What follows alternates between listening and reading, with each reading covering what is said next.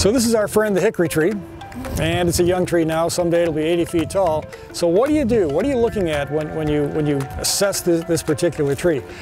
We talked about the importance of lower branches, and so these branches are fulfilling a useful function, but someday you're going to want to take them off because they'll be at this current height for the rest of the tree's life, and someday they might get in the way. So we leave them on when the tree is young because they help develop stem taper, they help develop roots, but we have our eye on them, and we're going to take them off in due time. So when I stand back and look at the tree, and that's my first look at it from a distance, is I want to see about 2/3 of the tree in branches. And of course I want to keep that proportion up for the entire life of the plant. So we have some branches here that probably could come off, but the one I want to focus on is the one on the other side of the tree. It's a little bit larger. Remember, one of the things we worry about with pruning is if we make too large of a pruning cut, too large of a wound, it takes longer for that wound to close. And so I'm going to focus on those branches that probably should come off sooner than later. So for example, this is a large branch, and if you notice, it's been kind of beaten up a little bit, so it's probably a prime candidate for removal. And again, we're talking about a very good time to make pruning cuts during the dormant season. So I'd like to demonstrate how I might remove this branch.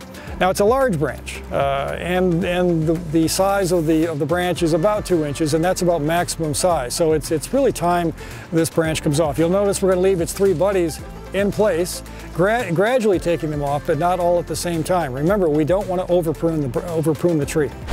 So to remove a branch that has some size to it, I like to make a 3-cut technique, and it works really well. So my first cut, really kind of counterintuitively, is about 12 inches out from the main stem on the bottom side of the branch. And I go about 1/3 of the way through the branch, like that. My next cut is on the top side of the branch, but out or away from the trunk, right about there. Now you might wonder why I'm doing this.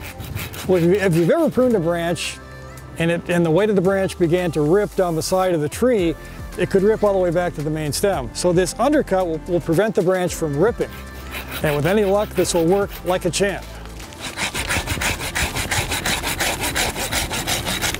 And it didn't rip this time, so that's a good thing. But notice, had it begun to rip, it would have stopped at that undercut. It's really a good fail-safe technique.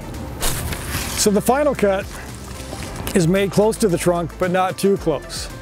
We look for a couple of landmarks when making pruning cuts.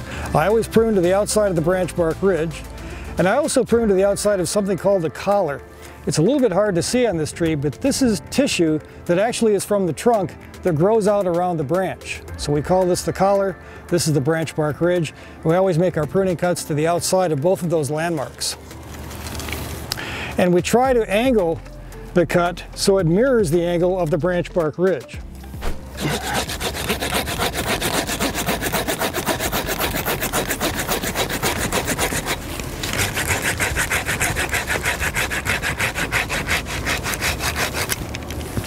I think this is a pretty good cut. One way to check your work is to come back in a year or two, and hopefully, if you've made a good cut, you'll have a complete ring, a donut of callus tissue that encircles that wound. If you get that complete donut circling that wound, it means you've done a good job. You haven't gotten too close. Back in the old days, we used to advocate flush cutting. That is, you would get as close to the main stem as you could. We now realize that was a flawed policy because by doing so, we injure some tissue and also might cause decay to form in the main tree. So this is the way a proper pruning cut should look after the fact. Again, there's no reason to treat it with any kind of pruning paints. Just let it go and the tree will handle the rest from here on out.